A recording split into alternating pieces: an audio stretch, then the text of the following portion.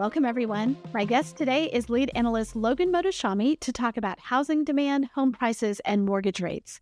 Logan, welcome back to the podcast. And do we have a very interesting topic today related to housing demand? Yes, doing this for as long as I have, obviously everybody knows I've created a list of all the reasons why home prices were supposed to crash every year since 2012. But now we have another one. The sexless men in America. Who knew? You combine that with the silver tsunami, and there you go.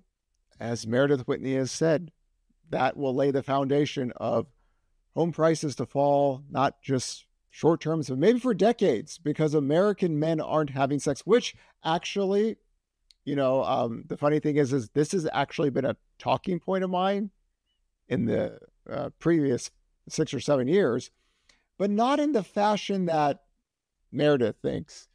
There are a group of young men in America that don't have their stuff together. And I always say that women in America are kicking, so it's a good thing that the women of America are rising up, making more money. They have choices. So men who don't have a lot of game can't get women to date them and they can't get married. I don't think that's the foundation, though, for home prices to crash, because I would assume that they're not buying homes anyway, and they haven't. And oddly enough, today, of all the days, today we come and the NAR gives us the data. The millennials are back on top again. Who knew, right? The kids were pushed out because mortgage rates got so high. And of course, younger people finance their homes more than older people. So millennials have now regained as the top spot of the top generation. So the silver tsunami now has, this creature, which was created in 2008, which was designed for the 2015 to 2025 tsunami of baby boomers downsizing to millennials who aren't having sex, I guess, and are buying avocado toast. They can't buy the homes, and, home prices have to crash. Ladies and gentlemen, it's all a grift. It has been a grift for 16 years.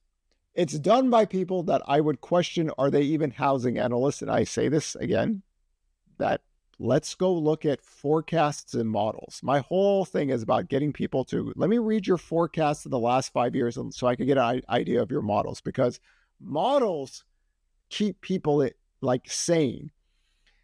When you are like an ideological person, then guess what happens? Hey, you could say crazy things. It doesn't matter. And I think a lot of the deflationary collapse of the baby boomers are people that are, there's a growing population for like 100 years that always say America's already overinvesting because, population growth is going to slow down eventually.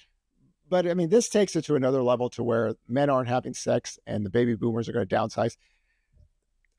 Most sellers are buyers, by the way. So when the baby boomers sell, they buy another house. I mean, just for let's not mention Gen X or anything, but it's these men sitting at home, that's now part of the group. So it's again, it's not shocking to me, because I mean, for as long as I've done this, everywhere I go, there's always a silver tsunami question.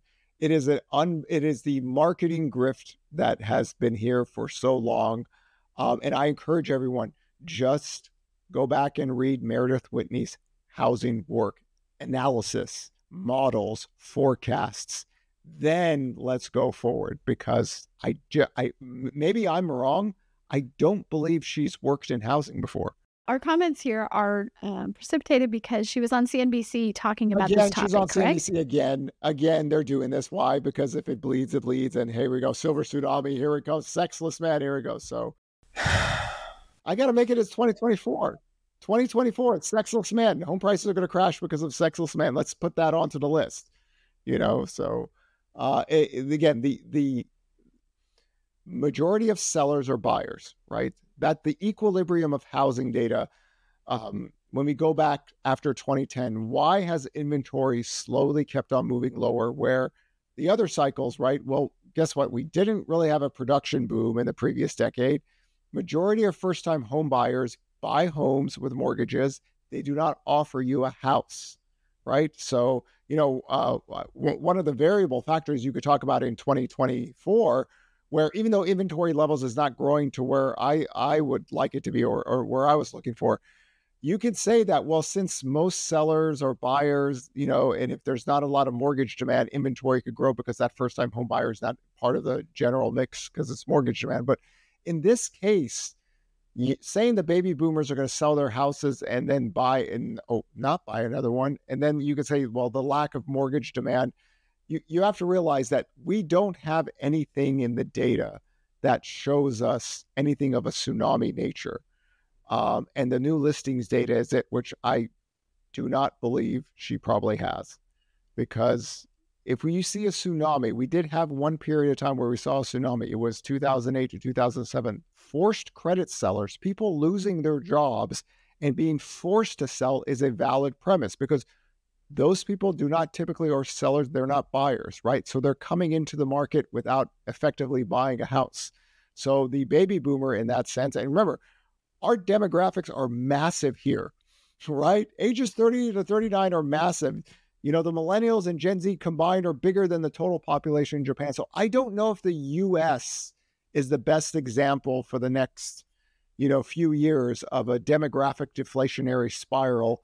Countries like Japan or China or Europe, their demographics are different than ours. So I just don't think this decade is that.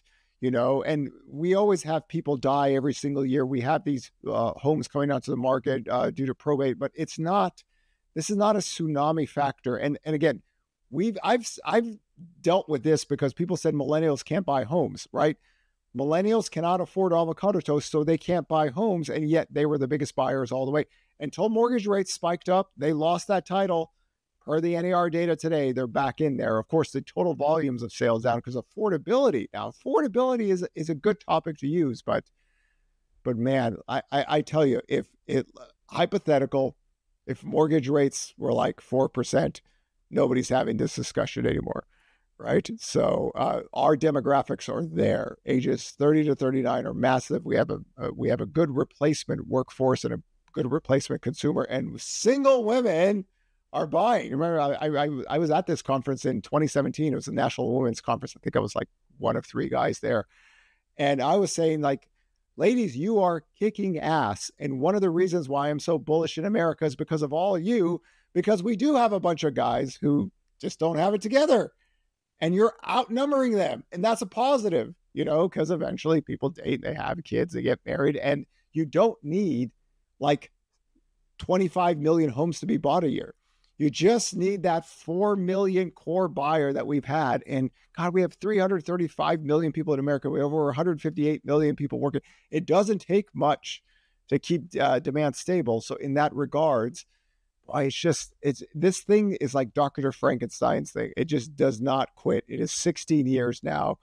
And now we've added sexless men into the variable. So well, really, though, I mean, I'm really glad you brought up, demographics have been sort of your thing. I mean, you've been talking about demographics, and that really drove the work. And you're talking about 2020 to 2024 being such unusual years. And this was way before the pandemic. So you weren't considering we were going to have a pandemic in 2020. You outlined these years because of the demographic patch that would be coming of peak home buying age. Which you identified a while ago. But I will say, I mean, household formation is one of the things that drives housing. So if people are not getting married, not having kids, that does affect housing. Household formation data has been growing for some time, right? And again, and that's why we have you on. Yeah, and the buyer profile does not revolve around a single first-time home buyer. That's the thing. This is why I always say, unless I see someone's models and their demographic like forecast of sales, I don't take them seriously, because we always talk about the pool of buyers, right? First-time home buyers, move-up buyers, move-down buyers, cash buyers, investors. You put them all together, you take a sales trend based on affordability. I just don't see these people doing that. I see these people saying something, getting on TV, silver tsunami, sexless men, home prices are going to crash. Oh, can I see your economic model works for forecast? No, I've never done that. This is why my whole thing for the next 10 years is going to be, I want names, faces, forecast models. I want to read your stuff last year, the last 18 months, the last 5 years. And so far, zero. Why? Cowards, frauds, and my war with this group is just starting for the next 10 years. So I will prove to you, I will prove to everybody in America, you cannot listen to people who don't forecast housing or have any experience forecast housing. Just ask for their forecasts. Think about the rationale. I am a world famous great chef. Have you ever cooked? No. So why do you think you're a world's best chef? So again, we do this for, and listen, trust me, there are experts in America in housing that can screw it up too. I mean, remember in 2021, we were told that housing was oversupplied, that we were overbuilt. So with the vacancy data and everything where we are, we were overbuilt, right? So I think we have to get back into a world where, and I know, and this is the problem of me being alive in this century. In the old days, we just read scrolls and candles and we just give the information, but now everyone has to like hype things up and do dances on videos and stuff like this just to get the word out there. And those people tend to get rewarded with attention, but they not really the experts in the field. So let's talk about home demand. Let's talk about home prices and what your model says about those things. So when we look about the equilibrium between supply and demand, when we see pricing weakness, really simple. Inventory grows, weakness in demand, price cut percentages. That's why we created the tracker, right? For me this year, I was probably on the lower end of the price growth forecast because I have negative real home prices. That means my price growth forecast is so low that adjusting to the equivalence of rent, that inflation is higher. That's because I'm not a Fed pivot person, which is going to be the next topic. But that's the equilibrium of how do supply channels work, right? And this is why I cannot stress this enough. I've literally drawn the same chart for so many years, Sarah, with that black line. And I'm telling people the whole housing dynamics have changed after 2010. So you have to create variables to where people list their homes and they feel comfortable selling, or you have an event like a job loss recession or some kind of stress things. And trust me, we will see it in the new listings data. We got this. No one is missing anything, right? And this is why we try to highlight that we saw a stress period in 2008 to 2011, and the new listings data was running at 250 to 400,000 per week. We're still in that 30 to 90. If anything, the new listings data is slightly disappointing me. So it's just, we have models and we keep people informed because we don't want to do I will give you a forecast and I will not talk to you until next year, right? We hold everyone's hand. We show everyone the data because we have the access to it. So everyone has the idea. But I just think hypothetical theories for attention gets way too much play. So let's get forecasts and models. And trust me, Sarah, they all run away. They all run. Nobody wants any of this. Absolutely nobody wants a ball up. I mean, to think about that you would actually try to go head to head with me, and then I ask you, could I have your name and forecast? And they go, no, I don't do that. Of course not. Soft. So what about home prices? Well, home prices here, the growth rate of home prices early on was probably too strong for my forecast. And now that rates are higher and that the new listings data, I have a better shot of being right this year than being under. So we track the weekly data, and that's why we do this every week. Because what if mortgage rates start falling down again? Okay, then I'm probably going to be wrong. What if mortgage rates start to go up aggressively and new listings data? Then maybe I won't be, I'll be wrong on the incorrect side. But whatever it is, we got this. Nobody can miss this anymore. There is no surprise. There is no nothing out there. So as of right now, the price growth is slowing down. Why? Because active inventory is rising, new listings data is rising, price cut percentages is slowly rising.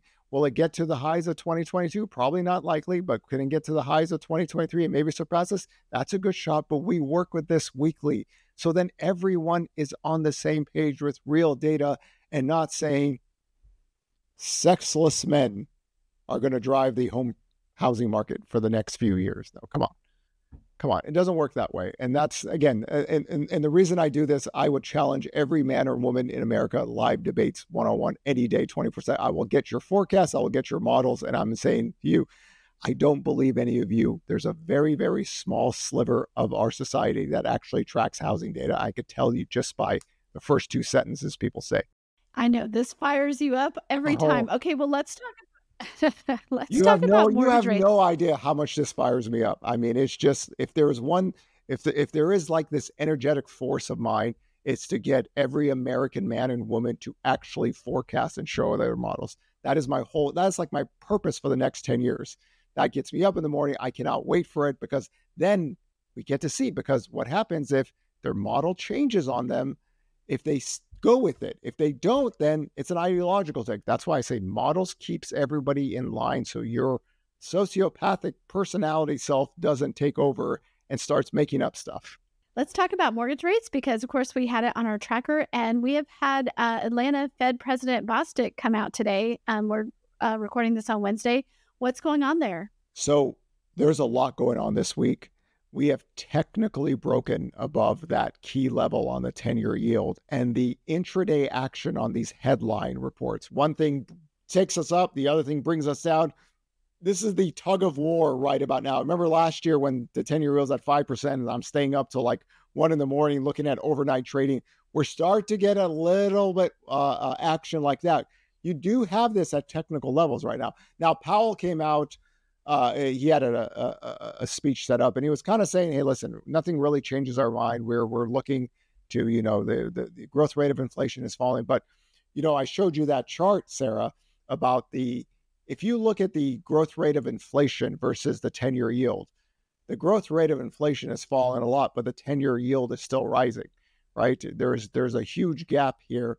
And again, paper, rock, scissors, labor over inflation for now. Right? If the labor data starts to get weaker, the 10-year yield itself will start to trickle down and do the Fed's work early for them. But we're just at this point where the ADP number, beat estimates, not that important in the general things, but it does move the market. The job openings are still historically high, but the jobs quit percentages is almost below 2%.